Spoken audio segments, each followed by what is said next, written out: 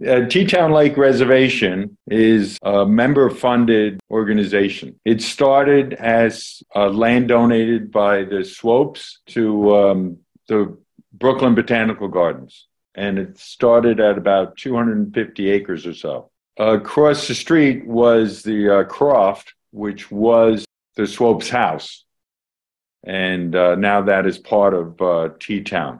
When I started going to Teatown back in the 80s, it was still under 300 acres, and it's more than tripled in size. Up in these pines, sometimes you get pine warblers breeding. This is a bird of Teatown right here. It was at the Swopes feeder for a few months back in 1954, a Lewis's woodpecker. And so you could say it was on Teatown property, but it wasn't Teatown property at the time. And here's some of the data. Started 245 acres in 63. And you could find that online. Teatown has a strong stewardish section now. They have a number of people working on restoration. And so they're in the middle of restoring the meadows up at Cliffdale. And this shows how far back I go. This was, I had one a year earlier, but Kentucky Warbler was the first bird and the first time I talked to Tom Burke, reporting a rare bird sighting. And he said, oh, I had two that day at Rye Nature Center. So it was a big migration day. And there's a friend of mine took this, Kathy Malone, down south, but I just thought it was an excellent shot. So Teatown is south of the New Croton Reservoir, and it's got a number of protected land there. I think the water mass helps concentrate birds, They have a number of trails that intersect Teatown Lake Reservation. So one that they started a few years ago is over 6 miles, and you could see the red heavy marked border goes all the way to Kitchewan.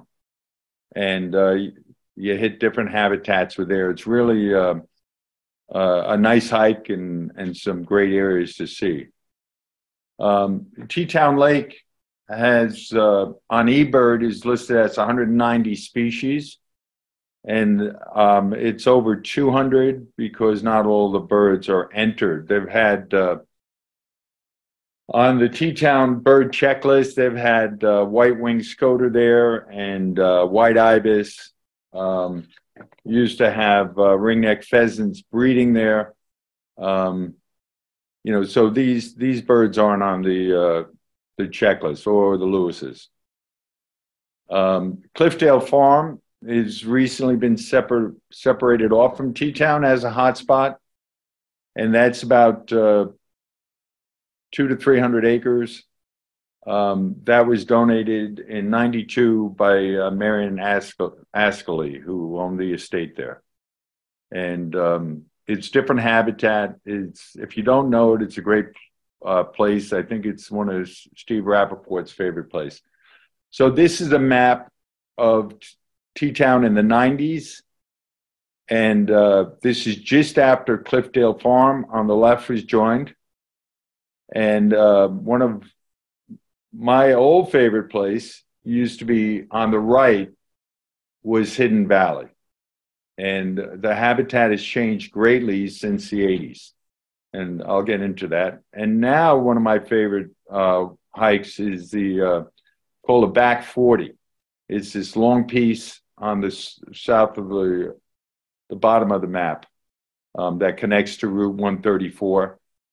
And the I'll skip that. The property to the left here is Glendale Swamp, and there's no trails in there. And they did have reports of breeding least flycatchers years ago, swamp sparrows. But the last time I went in, I got covered with ticks, and I haven't been back. I'll This one kind of jumped out of place. This is green heron, and they nest at Teatown. Here's Teatown map presently, and they've recently added more property. So you can see these red sections. This is added property or easements. All this down on the bottom. This whole section, they added 2 lakes from the Swopes estate, and that was purchased by donors, 77 acres, and then part of it, to make it more than 77 acres, was DEC property up by Shadow Lake that was linked in, and then you could see to the right in Hidden Valley they added more property into. This is just recently. Teatown is always in flux. So they drained the lake to repair the dam and to install a pipe that kept on clogging. So that's why we had all the eagles there. The lake is filling up again. The pipe was replaced. And they may raise the level of the lake now. If people have been there, they'd see that there's a lot of good marsh around there and good areas for shorebirds to work the edges. Breeding birds. This used to be a breeding bird at Teatown back. It's on the 94 list, but I think it was more in the 70s when it was still breeding. A grouse were still breeding in the early 90s, and they disappeared. Maybe the last sighting, I don't know if you know, Ann, was like 99 in the Teatown area. They disappeared very quickly. Northern water thrush used to breed there. There's a chance that they could still attempt it again, but they haven't recorded in a number of years. Hidden Valley was a gem. They had over 300-year-old hemlocks back there, virgin hemlock forest, and most all of them are dead. And at the time, that changed the habitat there with these massive hemlocks for wintering birds and breeding birds. And there's other birds that probably wasn't birded hard enough to find. Acadian flycatcher.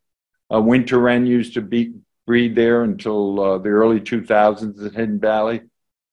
We've had in the past white-eyed vireos breeding on the power lines. Brown creeper may still breed there, but I haven't seen one on Teatown property in a number of years during breeding season. When I first started going in the 80s, there were 3 different spots where I found Canada warblers. Griffin Swamp, the old back 40 power line cut. There was a swamp there that the beavers took over and flooded. But there's been great changes since the 80s, and a lot of that was caused by the deer. Chestnut-sided used to breed in Hidden Valley side and the power lines. I haven't found them breeding in a number of years. Black-throated greens in the forest, and I don't know if anybody's found them breeding in over 10 years. There's over 14 miles of trails at Teatown. The Lakeside Trail of Blue is 1.3 miles around. And I think the acreage of the lake is about 29 acres. But it's a great place to bird in the early spring. And I like to bird on the sunny edges. And then on the opposite side is Hidden Valley, and they added 30 acres up here, which is called Overlook in the yellow. And then the Three Lakes Trail, which loops around and goes off property to pick up with another trail, the Peekskill Briarcliff Trail cuts through Teatown. So you can go from Briarcliff all the way up to Peekskill on that trail. Cliffdale Farm about 200 acres, and there's a connector trail that brings you back to Teatown.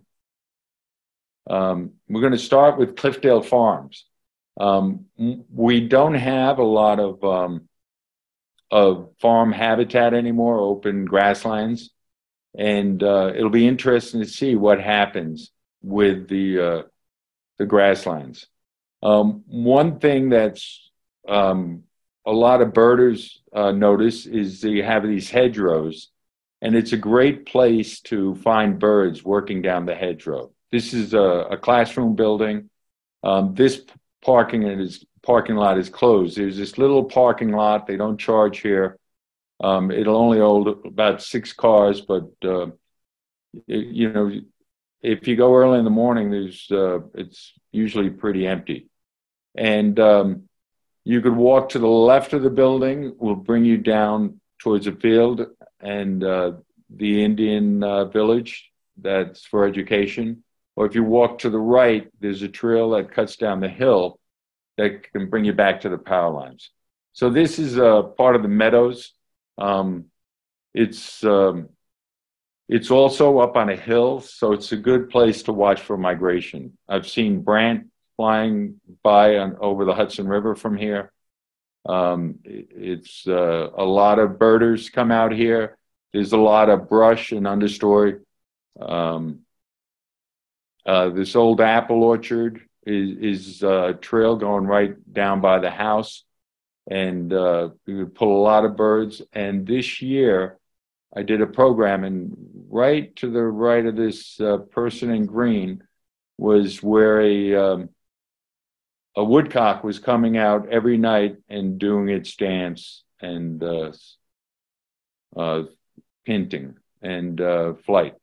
And then the old chicken yard is overgrown, and that'll hold some birds too. A couple of years ago, we had blue-winged warbler breed in there.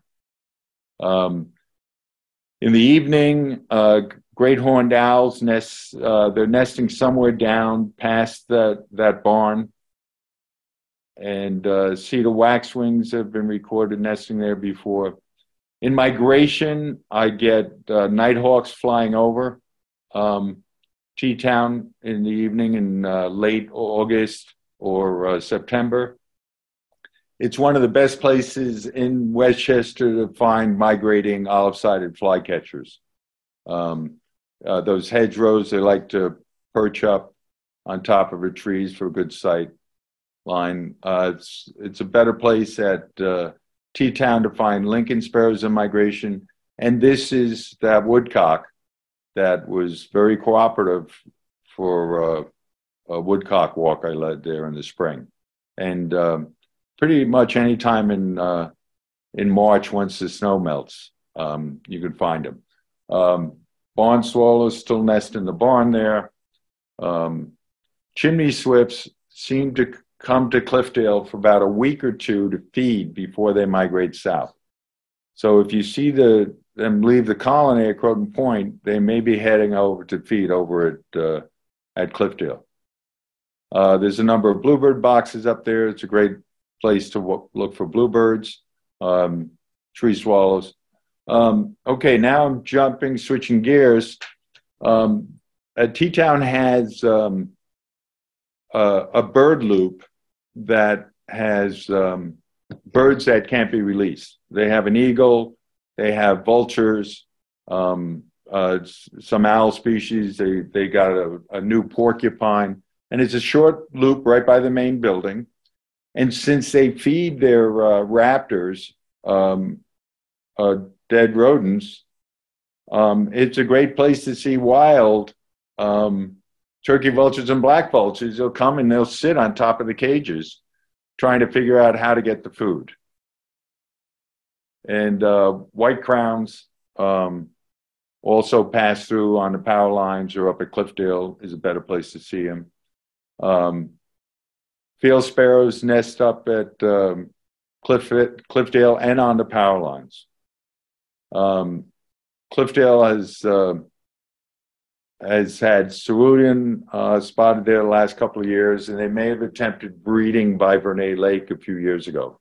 There's a number of oak trees, and there's also an area up in Cliffdale with black locust. And black locust is a southern species that they're familiar with in breeding. They like black locust for some reason.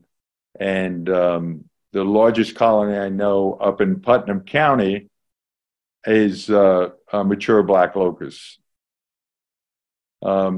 This is a trail sign at Cliffdale, and this is a trail that connects down to the power lines and to Griffin Swamp. This is a good area in the evening to listen for barred owls calling. Just last week, in this barberry down in the valley, we had winter wren come up. We've had wood thrush nest in the barberry, and we had hooded warbler for 2 years in a row. And the last time I found him was 2 years ago down in Griffin Swamp calling. So the possible breeder. This is the entrance to Hidden Valley. It's across from the lakeside parking lot, and it loops through the old hemlock forest. There's still some hemlocks back here. There's some smaller open fields that have kind of been squeezed in, but we had one of the best woodcock sightings I had there. Winter wren, it used to breed in the stream, this cascading stream down in Hidden Valley up till less than 10 years ago, probably. Barred owl, this was taken on my survey down by Griffin Swamp this year for breeding birds. I found a pretty likely cavity down there. Worm eating still breed at Teatown, but in really reduced numbers. I think we had 2 nests in the last year. And this was right by the side of the trail walking into Hidden Valley, a woodcock, and it was a bird walk I was leading, and everybody got a pretty good view of a woodcock on the ground. And this is a dying hemlock forest. You can see how thin the branches are, and a lot of them are dead in the lower part. And, there's some I see doing a little better. Maybe when they're thinned out, the woolly adelgids aren't able to spread as quickly when they get hit by a cold event that kills them back. Oven birds. When I first started going into to Teatown, they were deafening and they were everywhere. I found countless nests on the ground, and now there's only a few. And a lot of that is because the understory has disappeared. They have a program to help lower the deer population. And deer, if they come across the ground nesting birds, will eat the eggs of the young birds because they are starving for calcium. Pine warblers, best place to find them is right by the main building in the White Pines of the Norway down below. A common yellowthroat still nests there.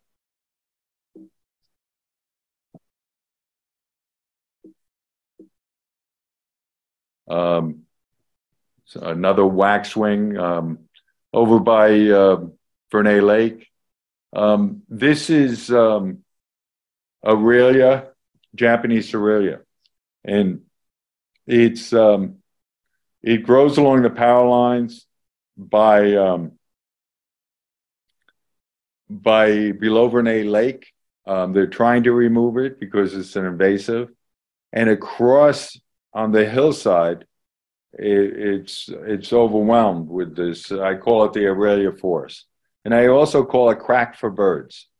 People who go to Rockefeller, it's one of the best places to find warblers or indigo buntings in migration. And the best way to access it is from Route 134 off of Teatown property and walk the power lines down until you see Aurelia. And you'll find in late August through the month of September into October, you'll find warblers and thrushes. It's the best place to see Cape May warblers and Swainson's thrushes.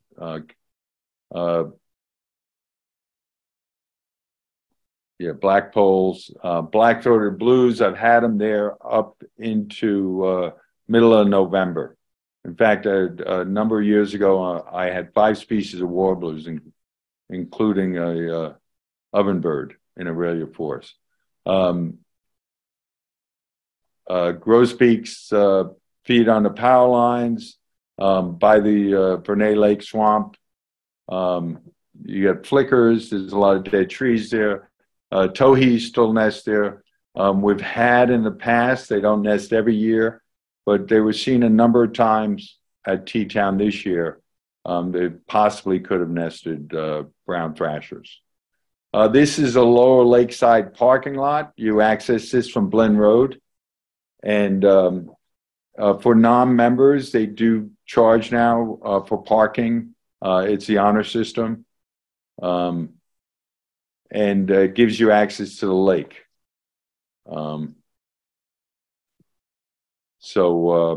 Great blue herons are there, may still be there in open water. It's in fall migration with the water level down and all the a lot of native plants and insects in the shoreline. I had flocks of 30, 40 palm warblers. Mute swans did nest there, and they've disappeared because they had a bout with a blue-green algae that poisoned the mute swans. This was a photo from Teatown. Spotted sandpipers are regular in the spring and fall, as well as solitary sandpipers. Ducks breed there. These are young mallards. Another duck that disappeared from breeding at Teatown was black duck. I haven't seen that there for a while. Osprey, they're regular at Teatown fishing. This shot is taken at Teatown. Wood ducks are a very common breeder there, and you may still find them in the beaver swamp in the open water sometimes this time of year. I had ruddy duck there this year. These are all ducks that are just passing through. I've had blue-winged teal there before.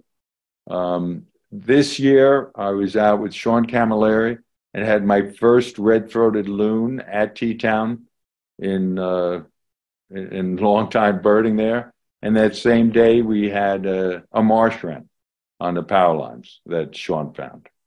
Pintail, I had one on a Christmas count, one little patch of open water. I've seen shovelers there before. Ringneck ducks are regular spring and fall. Gadwall flying away is more spring bird when water opens up. Loons, my first 5 years going to Teatown every year, there was a loon that came back every year. So in May, you could find a common loon, but I haven't seen that for a while. But double-crested cormorants, there's a big rock out there that I like to sit on and feed. But this year, they didn't because they drained the lake and they killed most of the fish washed down to the reservoir. And since they did it again, it's going to take another couple of years for the fish to increase in size. Hooded mergansers are there spring and fall. That's the second ruddy. Vernay Lake is a deeper lake, and I've had widgeon there when it first opens up. This is taken lakeside. A couple of years ago, I was with Larry Trachtenberg, and we had a really cold May, and there was no insects. A lot of the leaves were killed, and we had a flock of about 9 or 10 scarlet tanagers feeding on the shoreline of Teatown Lake. So it's worth 1.3 miles. It's worth walking around that in the spring. where it crosses the power lines, there's two of the more active spots. Blue-winged teal, seen there before, green-winged teal. They were probably there this fall when they dropped the lake level. They like feeding in the shallow mud, and they'll get them by Wildflower Island in Gadwall. Kingfisher's regular there. Here is Wildflower Island. It's a 2-acre island, and it's has understory and plants that all of Teatown used to have. It's protected by a beaver fence and a deer fence. And you need to pay to go out there. On weekends they have programs, but they have over 130 species of flowers and plants that used to grow throughout our woods. And this is a look out to the lake in a beaver hutch that might have been drained out of their home. And this is a bridge to Teatown, to Wildflower Island. And this marsh area, last year I had a Virginia rail call from there. It's a great place to bird. There's a little bird blind here. That's where that bird was supposed to be. It's the best place to see green herons hunting, and there was a young that was with it this year. And this is the duck blind in Wildflower Woods, right next to that bridge. And I've seen bittern from here, both teals, shovelers. They're going to bring the water level back up, so it's going to change this habitat. But a couple of times, right from that area, we had that nest is at Teatown, below eye levels. Orioles nest around the lake. This is taken from that blind in migration. The best time to hit that blind is when the sun starts hitting this area, and then the birds will get more active. The insects get active, and they start feeding there.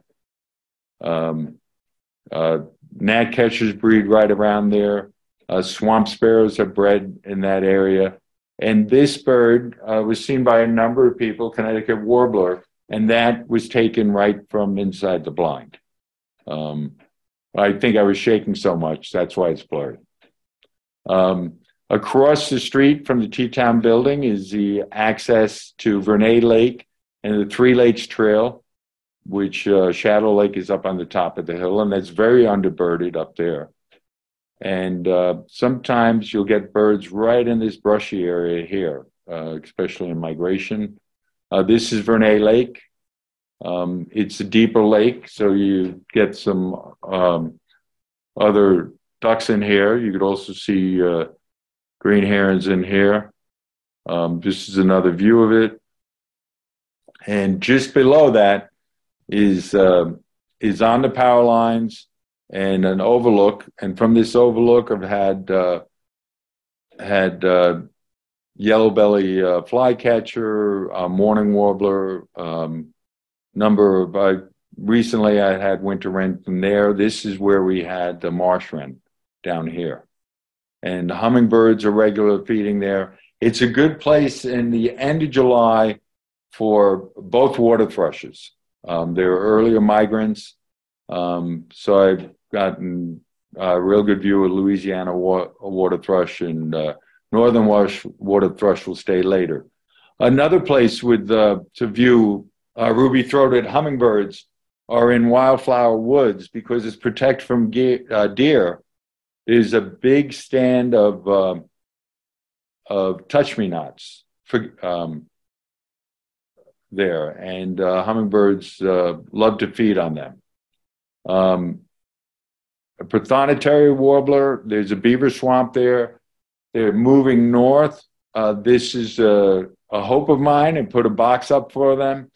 And the one recorded sighting was next to Vernay Lake a few years ago by Hilary Signer. And this is a look at the upper end from the spillway of that beaver swamp. And because of the drought this year, This was all water, and it filled in with a lot of different weed seeds, and was just loaded with goldfinch, purple finch, and sparrows.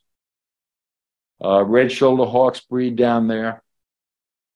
This is the marsh, wasn't the marsh wren we saw, but that was down there this year. It's a great place in the fall and maybe early spring for rusty blackbirds. This is taken in that swamp, that photo. And this one is also a beautiful bird. The mockingbirds breed on the power lines. The reason why I threw this in, it was taken less than a week ago. Sapsucker may become a breeder there.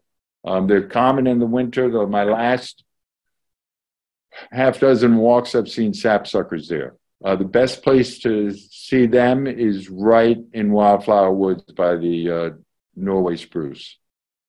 Here's a power line cut. It's in danger of changing drastically because of invasive plants.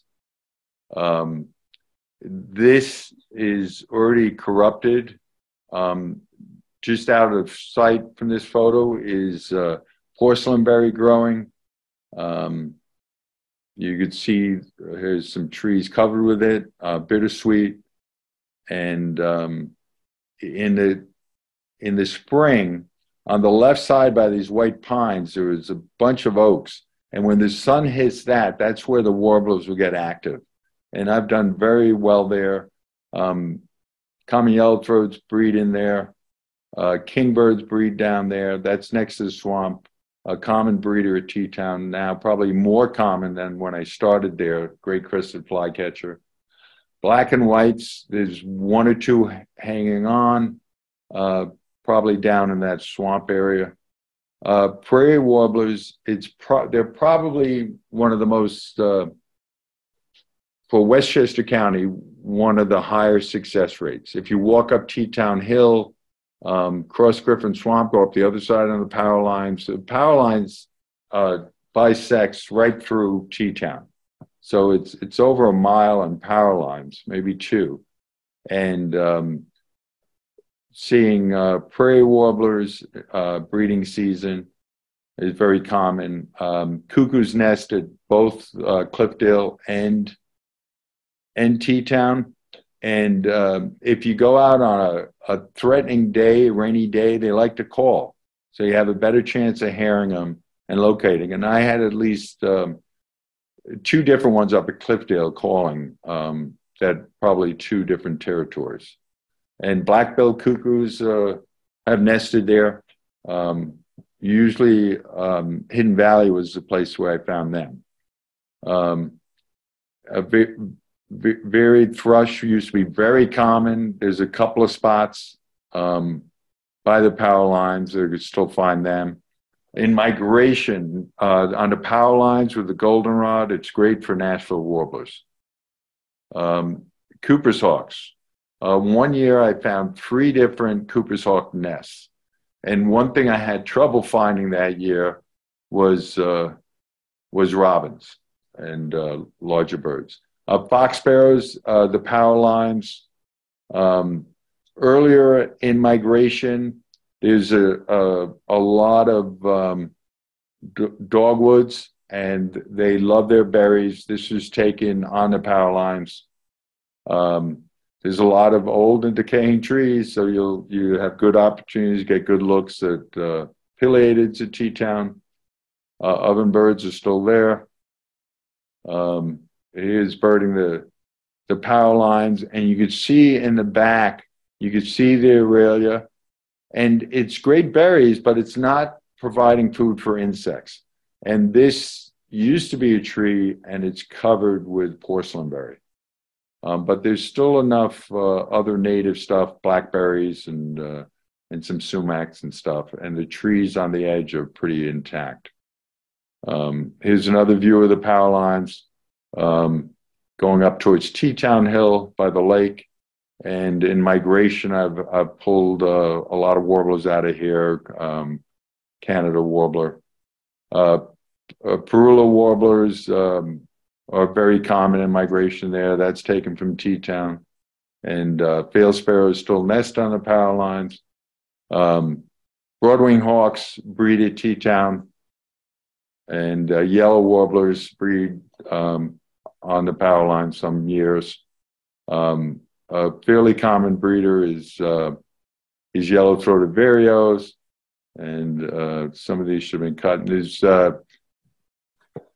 this is a young raven begging, and they're fairly regular at Teatown, possibly breeding up on one of the power lines towers. And more prairies. A blue-wing warbler is still a fairly common breeder there. If you go there in June, early in the day, you could hear them singing on the power lines, or some people can hear them singing. I'm hoping next year I can. Yellow warbler's young, and you can see they probably had to rebuild a nest because of a cowbird egg, because it's a double high nest. And this is a shot of a prairie warbler on power lines that was battling for territory with another prairie warbler, and he got tangled up in thorns. And if I didn't come along, you can see a little thorns here, it probably wouldn't have been able to free itself, because it took me a little bit to get it out. So you never know what you're going to see when you're out there. An indigo buntings nest along the power lines. Teatown Hill is probably the better spot to see them. Blue wing again, grosbeaks along the power lines. And this is the restoration they did in Wildflower Woods. So they planted a lot of native plants here. This was to keep geese and other deer out of there, all this crisscross. And this is the lake in the back and a boardwalk that runs through Wildflower Woods, and the blind is in this back area here.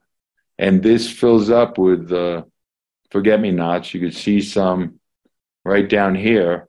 And you could see half a dozen hummingbirds here battling for nectar. And they've planted some salvia there too, another good nectar source. Along the power lines is good for magnolia warblers migrating. And I believe Anne has gotten a golden wing warbler at Teatown. And that was up by the Aurelia Forest. And one year I had one calling for over a month there. And when I first started going to Teatown, they had a number of Brewster warblers there. So it's an indication that there was some crossbreeding going on.